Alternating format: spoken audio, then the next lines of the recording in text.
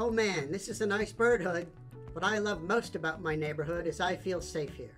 I know the other birds, I know what great nests to go to, and if I have a question, I can always ask my bird guardians to help me make safe choices. I know you learned about ways to stay safe online today. My friend Ruby is going to show you your DCW task of the day to help you show what you know. Hi boys and girls, it's your friend Ruby here, and this week I'll be showing you some activities that can help you share what you know about being a good digital citizen. And today we're talking about your rings of responsibility. Remember, you're responsible for your behavior and how it affects the community that you live in, your friends and family, and even yourself.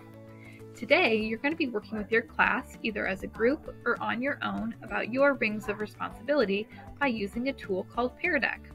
Pear Deck allows you to interact with some of the slides that you see here on my screen. So when your teacher shares her Pear Deck activity with you, you're going to log in and you're going to see slides that look like this. You'll have a little draggable star that you're going to have to drag to where you think your ring of responsibility is. So, for example, I'm respectful and kind when communicating online. Does that just affect you? Does that affect your friends and family? Or does that affect the larger community?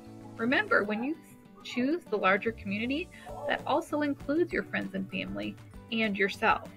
So that is maybe one to think about. That one affects all three groups, where sometimes it only affects people close to you or just you as a digital citizen.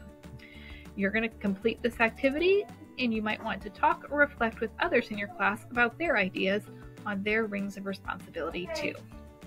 I can't wait to see what you think.